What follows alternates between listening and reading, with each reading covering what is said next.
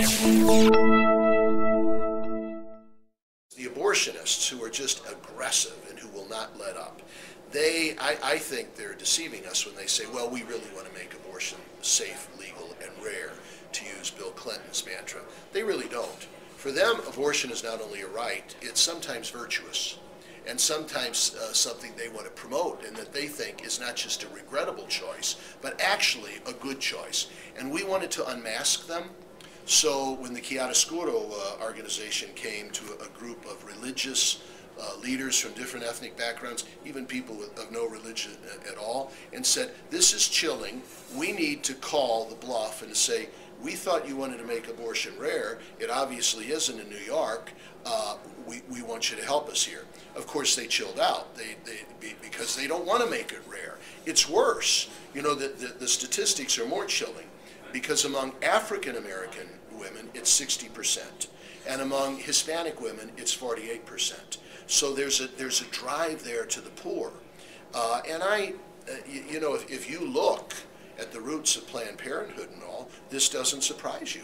They were really into this genetic manipulation and almost to some type of cleansing, that they thought abortion could be a good way to rid the earth of undesirable poor people. So we need to unmask that, because that's still there.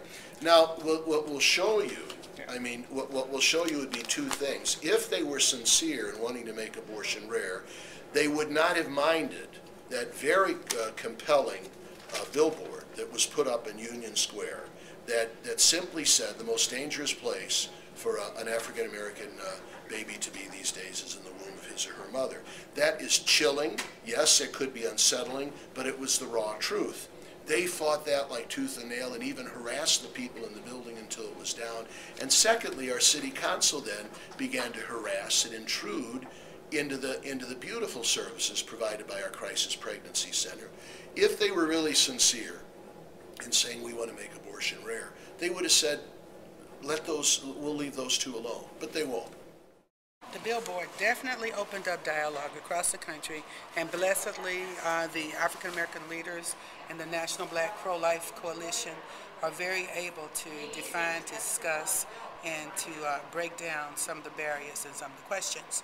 Because statistically true, the African American and the Latino communities are targeted by genocide, and the mothers and the babies are definitely the victims. There's a very wonderful and brave man named Slattery who has several pregnancy care centers in the New York area, and the National Black Pro-Life Coalition joined Mr. Slattery to protest legislation that was going to be designed to help to shut those clinics down, saying that the pregnancy care centers are deceptive, and they wanted them to put up signs saying that they do not give abortions. And so our response was, of course we don't give abortions. We help women and we help babies. So why don't the abortion clinics put up signs saying we kill babies and often hurt mothers, and that we are unregulated and our clinics are not up to good standards? Why don't they put up those signs? And so knowing that abortion began in New York legally, and they were the first ones to jump on the occurrence to begin to offer legal abortion in the country, and they have the highest numbers of abortions targeting and jeopardizing the lives of black mothers and killing the black babies, and certainly the Latinos as well. And so New York right now has the leading statistics of the high numbers of abortion, and that must stop.